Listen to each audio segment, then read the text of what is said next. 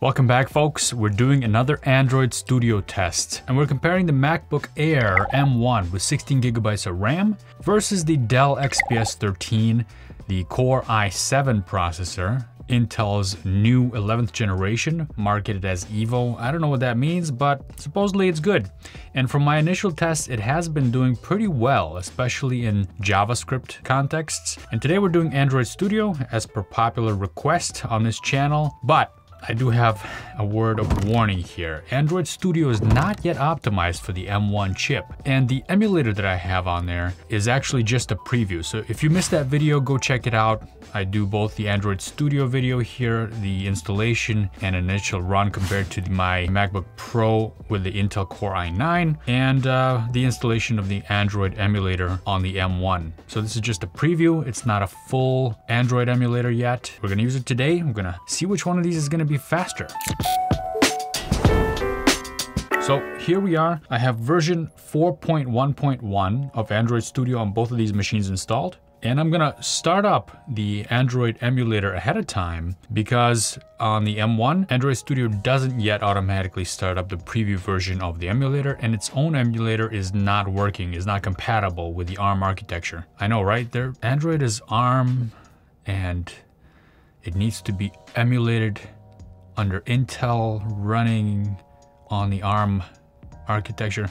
It's confusing. Until they get it straightened out, this is what we're working with. So let's create a brand new project. I'm gonna go over here on the MacBook Air. I'm gonna click on Create New Project, and I'm gonna just create a simple basic activity project here. Let's call it My Proj 1. I know, creative, right? Let's finish that. I know that Android Studio likes to do a few things while it's preparing things for me. That takes some time. I don't know what it's doing, but it's doing a few things. Gradle build, apparently. Not my favorite tool to use, but whatever. We have some necessities to use it, right? On the Dell, I'm gonna create a new project. Same thing, basic activity. Let's click next. I'm gonna call this one My Proj 1. Just as creative a name. Let's click finish, and same thing here. It's gonna be doing a little bit of a Gradle build to get up to speed. Okay, and when it's done with that, I'm gonna kick things off on the emulator. Let me just bring the emulator into visible position here on both machines, and they both seem to be done and ready. All I have to do is just now hit that play button. Now there is a shortcut, and I would prefer using that, but I don't have 4 hands. Let's see if I can reach it. Shift F10, that's gonna be really awkward. I'm just gonna press the play button at the same time with the mouse, or the trackpad in this case. And let's go. All right, both of them are building. I don't see any sign that they're starting up yet on the emulator. Let me bring up the emulator a little bit closer so we can see it. I do hear the noise on the Dell now.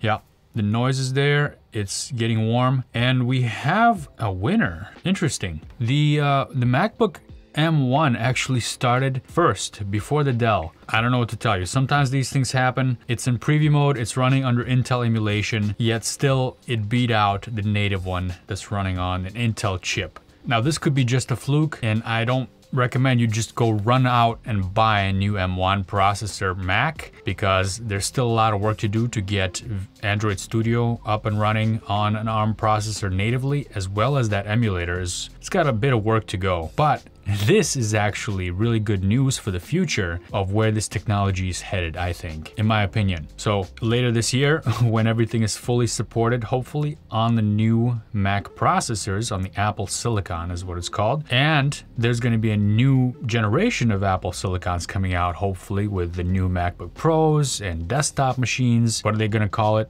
M1X, M2, I don't know, but this looks very promising, especially for the price point. So this Dell 13, XPS 13 costs about $1,700, and the MacBook Air M1 is just $1,200. So yeah, the MacBook, in my opinion, is a more capable machine, and that's why I personally use a MacBook. I'm not trying to sell you on a MacBook, I'm just letting you know what the facts are here. Now I have a feeling this particular build was a little bit of a fluke, so I'm gonna run it again just to make sure what happens the second time around after initial successful build, because typically what you do in development is you stop it, you run it, you stop it, you run it. It's not just a one-time run. So we'll see what that iteration looks like. But just to show you on the M1 what's happening behind the scenes, machines. Android Studio is still running under Intel architecture, so being translated by Rosetta, and same thing with that emulator right there. All right, now I'm gonna background this app on both of these machines. I'm gonna stop the process,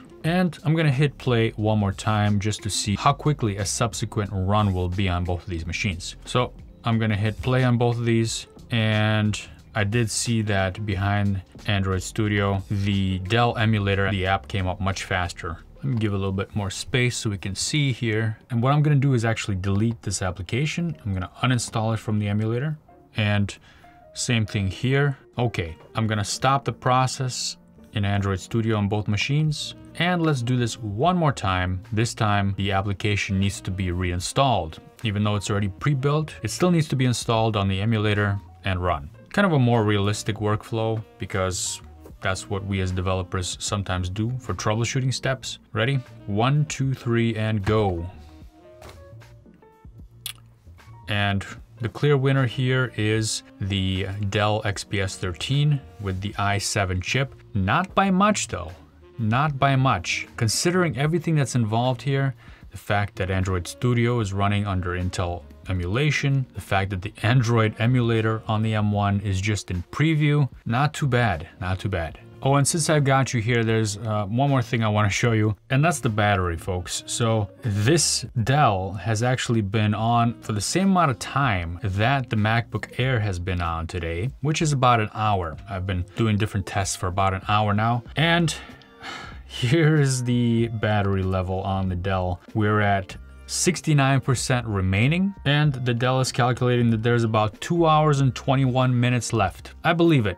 Given the performance that we've seen from Intel-based computers, and this has been the story, unfortunately, and it is actually consistent with my MacBook Pro with the Intel Core i9. It lasts for about 2 hours on a battery, and even less if I'm doing some really intense virtual machine stuff. Let's take a look at the M1, shall we? All right, so the M1, you can see that the battery is unhindered. If we look at the energy tab on activity monitor, remaining charge is 98%, time remaining 20 hours. Even after all my testing, not having this thing plugged in, Android Studio, emulator, and a bunch of other things I was doing before this, pretty crazy, right? One more thing I want to show you, and it's this temperature test. So this is not the most scientific thing. I bought this little infrared thermometer. Let's take a look at the temperature. On the M1, it's 26 degrees, and on the Dell, it was up to 47 degrees. Now it's down to 38 degrees. Still, you can see a considerable difference between them. This thing is really warm to the touch. It was hot, now it's just warm. And this thing is cool. Well, it's a little warm, but you saw the temperature difference. So there you go. Just another additional thing to let you know when you're considering whether you want to buy one of these Dells or one of these new M1s. There's benefits to each one, and there's also cons to each one. I'll let you make that decision. And now let's do a test of a more realistic scenario, which is this application that one of you suggested in the comments. It's the architecture samples repository found on GitHub under the Android account. Example of how to set up your own applications. This is it right here. And this is the one I already downloaded, and I'm going to run this right now on both the Mac M1 and the Dell. Now, I don't know if it's actually going to run on the M1. We'll take a look right now. So I've already opened the project up. I switched to the correct branch according to the instructions. And now all that's left to do is just press the play button. All right, so I've got my emulator here and set up, ready to go. There's no more build processes happening, so we are ready. I'm gonna go over here to the play button and hit these at the same time to run the application. And hopefully it'll run on both machines. All right, let's do this. Okay, so I'm gonna bring the emulators up to the front, and we'll also watch the Android Studio in the background while it's doing the Gradle build and trying to run the app. Let's see how long this takes. The progress bar is unfortunately not a very useful one. It doesn't tell you that it's a percentage complete, it just tells you that it's doing something. So we don't know when it's gonna finish or how long it's actually going to take. All I'm gonna have to go on is the visual representation of which one of these is gonna come up first.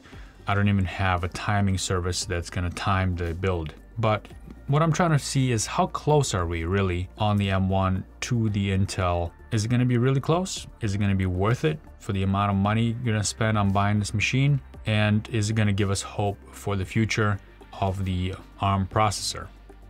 All right, so I do hear the Dell now. It just started working again with the fan.